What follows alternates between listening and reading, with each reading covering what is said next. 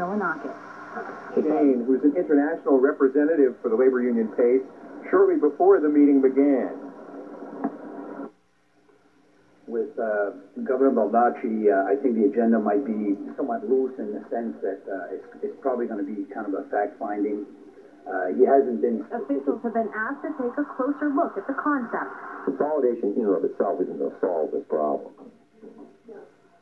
Consolidation isn't the answer to all these budget woes. It simply will make them less severe. Dockets passes in 70% of East Millinocket. Without that money, many agree there's no choice but to join forces. Without consolidation, they say they're writing the area's education obituary. In the Katahdin region, Kara Mataszewski, News Center. Being felt by doctors and nurses in the Millinocket area. Great Northern filed for Chapter 11 bankruptcy last week. This morning, healthcare providers were in federal bankruptcy court in Bangor asking a judge to review their contract with the company. They say they cannot continue to provide care indefinitely without Great Northern paying its outstanding bills to them. The judge agreed to review the matter a week from today. Meanwhile, the new owner of the Bangor and Aroostook Railroad says GNP's bankruptcy filing is forcing the railroad to slash pay up to 40%. The BNA is also asking workers to volunteer to be laid off.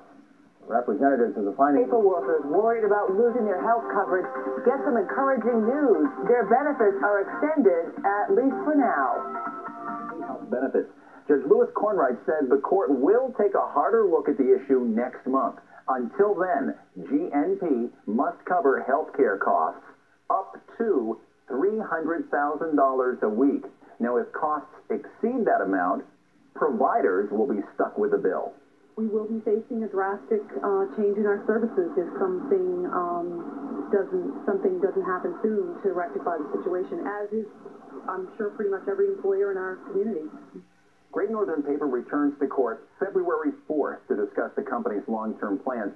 That's the soonest all sides could return to talks. So, federal assistance to keep the lights and heat on in GNP's Millinocket and East Millinocket mills is now extended until February 4th. A Superior Court jury has found Jeffrey Russ Gorman guilty of the murder. Will be stuck with the bill. The judge says the court will take a harder look at the issue next month. Everyone can breathe a little sigh of relief. There are a lot of uncertainties ahead. Donations from the two paper mills, and with their fundraising campaign coming to a close at the end of this month, it looks like they'll be short of their $2.65 million goal. At the same time, the 1,100 people out of work because of the mill closings will likely need help from the United Way. That's why the agency's hoping folks might find a few more bucks to donate.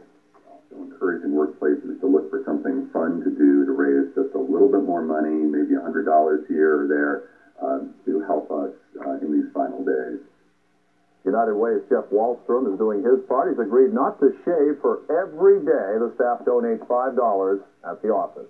If you'd like to help, call that number on your screen, 941-2800. Spread to doctors, nurses. This week, the mill filed for providers.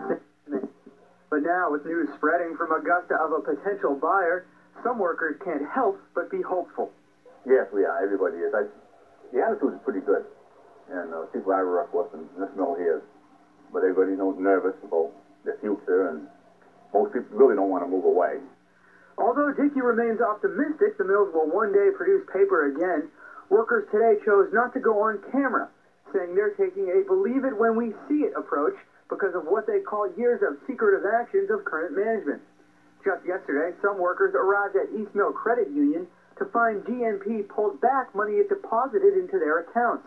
It doesn't happen very often, but I think that they've decided not to pay vacation time, and as a result, they pulled the payroll out, and they are going to resubmit a credit later on down the road, and we're hoping that happens soon. While Byron calls the confusion over paychecks and checking accounts an honest mistake, Dickey says he experienced another minor snag when he showed up for a dentist appointment. And looked up some rough diamonds. $180 a week towards their health insurance. Real estate agents say it's too soon to tell how the mill's closing will affect real estate prices, which are already low. More homes in the area could pop up for sale in Millinocket. Residents have to move to find work. Some residents may choose to stay in Millinocket in the area and commute to work rather than sell. But as of now, homes like these are going for less than $50,000 each. In other news tonight,